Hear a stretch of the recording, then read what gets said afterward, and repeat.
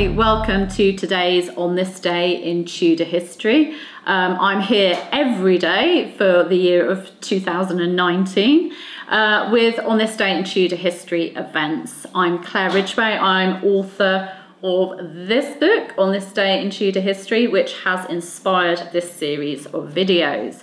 Now, today I'm taking you back to 1567 and to a rather dastardly deed. For it was on the 10th of February 1567 that Henry Stuart, Lord Darnley, who was the second husband of Mary, Queen of Scots, was murdered at Kirk in Edinburgh, which is in the Royal Mile, and it was just a few hundred yards from Holyrood House, where his wife, the Queen, and his baby son, who of course was the future James VI of Scotland, James I of England, where they were staying. Now, 21-year-old Darnley was the son of Lady Margaret Douglas and Matthew Stuart, Earl of Lennox, and he'd married Mary, Queen of Scots, in July 1565. But although there was a mutual attraction at the time, they'd very quickly, after the marriage, become estranged. There were problems sort of right from the start. Darnley had expected Mary, as a woman, to submit to him. He didn't want to just be her sort of king consort. He wanted to rule as king and have the power. But Mary, Queen of Scots, was not willing to cede all the power to him. And so that brought about problems in the marriage.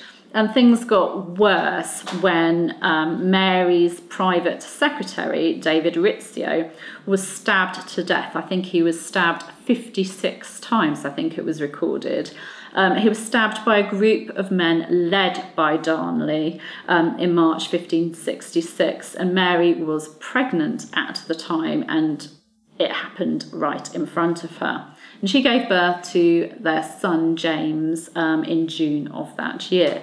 So the marriage went downhill very, very quickly.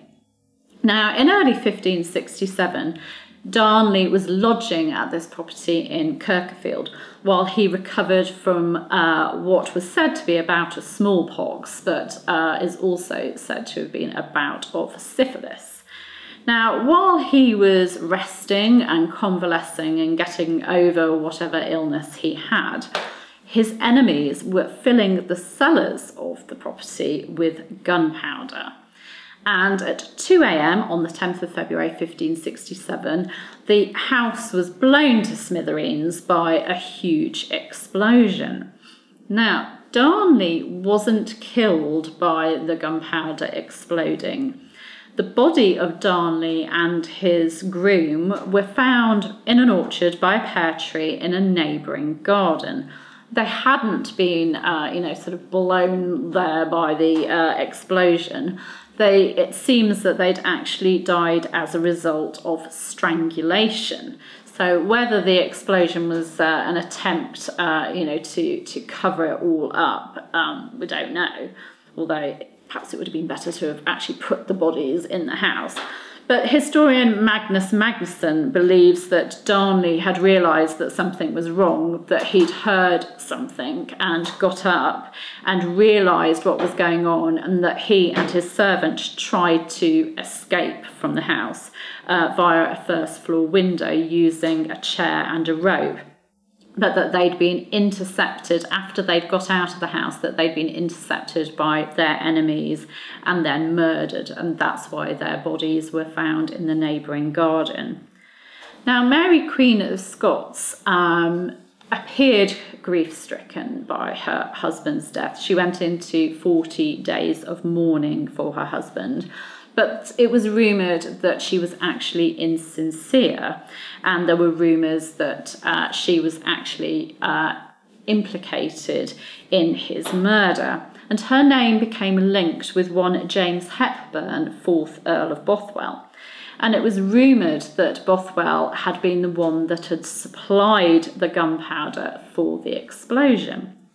Now, in April 1567, so just 3 months later, the 24th of April 1567, Bothwell and 800 men intercepted Mary while she was travelling to Edinburgh.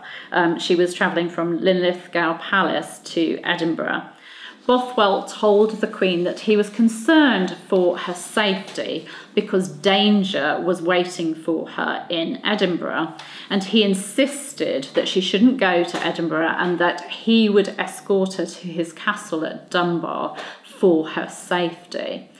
And it is said that he took Mary hostage at the castle and that he raped her in order to persuade her to marry him. And in fact, they got married on the 15th of May, 1567. Of course, we don't know the truth of this. It has been suggested that Mary had fallen in love with Bothwell and that the rape wasn't really a rape, but we can't know. We'll never know the truth of it. In June 1567, so another couple of months later, a silver casket of 8 letters, 2 marriage contracts, which apparently proved that Mary had agreed to marry Bothwell before his divorce had come through, and sort of implicating her in plotting with him, and 12 sonnets as well were allegedly found in the possession of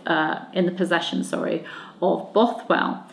Now, the letters that were in this chest, this casket, were said to have been written by Mary to Bothwell, and one of them was said to implicate Mary in the murder of her husband.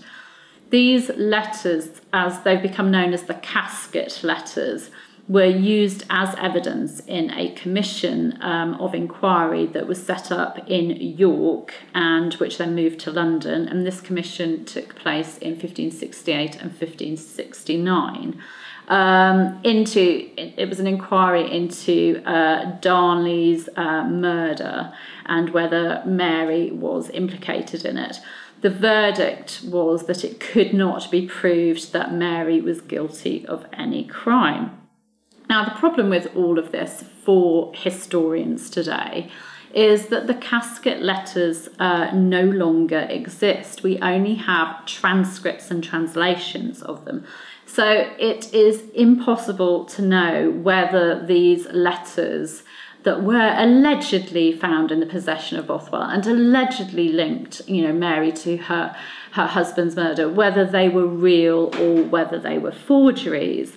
Now, historian John Guy, in his wonderful book on Mary, My Heart is My Own, he's of the opinion that they were partially real and partially forged, that old and new pages were sort of spliced together to make up a composite document, which with the aim of convincing Elizabeth's government and Elizabeth herself that Mary had played a part in Darnley's murder.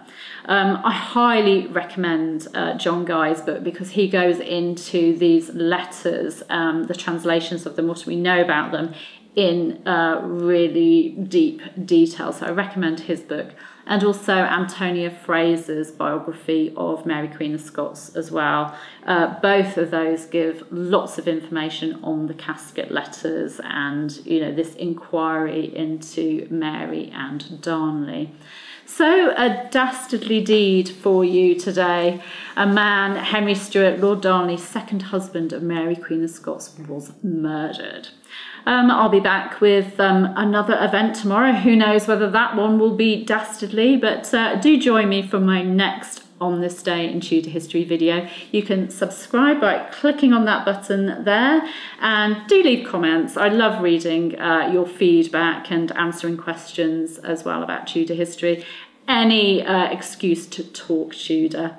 Anyway, take care. Bye-bye.